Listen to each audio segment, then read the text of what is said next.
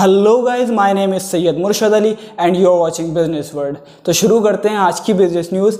आज की पहली न्यूज़ है, हमारी central board of direct tax ने कहा है कि जितने भी इलेक्ट्रॉनिक्स ट्रांजैक्शन पे चार्जेस बैंक्स लगा रहे थे 1 जनवरी के बाद से वो सारे चार्जेस रिफंड करें जल्दी से जल्दी। इंडिया की 6 सबसे वैल्यूड कंपनी ने करीब 1 लाख करोड़ रुपए इंडिया की मार्केट कैपिटलाइजेशन में ऐड करा है। वहीं कुछ कंपनीज को लॉस भी शो हुआ है, उसके अंदर टीसीएस, इन्फोसिस और आईटीसी जैसी कंपनीज हैं। वहीं अगर बात करें आईसीआईसीआई बैंक की, तो इनकी सबसे ज़्यादा मार्केट कैपिटलाइजेशन गेन हुई है। 2,82,555 करोड़ रुपए इनकी मार्केट कैपिटलाइजेशन हो गई है।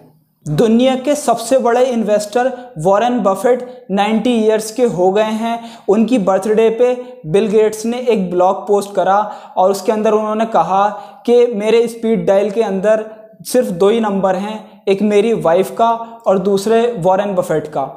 वॉरेन बफेट की और इनकी दोस्ती को करीब 29 इयर्स हो गए हैं और इन्होंने अपने ब्लॉग में ये भी कहा कि जब हम मिले थे तो हम दोनों ही मैथ्स के और नंबर्स के बहुत ज़्यादा दीवाने थे, मैथ्स से बहुत ज़्यादा प्यार करते थे। वॉरेन बफेट दुनिया के 6ठे सबसे अमीर इंसान तो हैं ही, वहीं इन्होंने ये भी अनवील करा कि इन्होंने 5 जापानीज जायंट कंपनीज के अंदर $6 बिलियन इन्वेस्ट करे थे करीब 12 महीने पहले।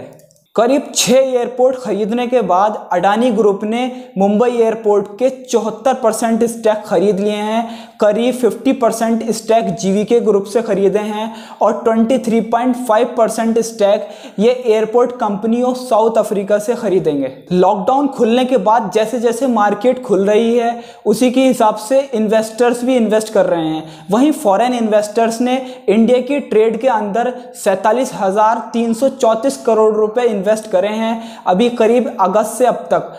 न्यूजीलैंड की स्टॉक मार्केट क्रैश हो गई थी एक और साइबर अटैक के बाद, लेकिन इनकी ट्रेडिंग चालू रही और इन्हें करीब 4 दिन तक ये दिक्कत आई, लेकिन इन्होंने ट्रेडिंग अपनी नहीं रोकी। ट्रेडिंग इनकी कंटिन्यूसली जैसे चल रही थी वैसी ही चलती रही।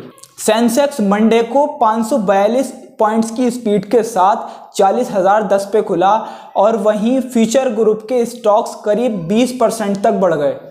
आरबीआई के गवर्नर शक्तिकांत दास ने कहा है कि उनके हिसाब से स्टैग्फ्लेशन और ज़्यादा नहीं बढ़ेगा, गवर्नमेंट इसके लिए कुछ ना कुछ करेगी। और स्टैग्फ्लेशन का मतलब मैं बता दूं आपको, स्टैग्फ्लेशन में अनएम्प्लॉयमेंट तो बढ़ता है और उसी के साथ साथ महंगाई भी बढ़ती है। देखते हैं क्या होता है। अभी तो फिलहाल मार्केट की कंडीशन बहुत ज़्यादा डाउन है, देखते हैं फ्यूचर में क्या होता है। तो इसी के साथ आज की बिजनेस न्यूज़ ख़त्म करते हैं। तो मिलते हैं अगली बिजनेस न्यूज़ में। प्लीज़ वीडियो को लाइक ज़रूर कर देना।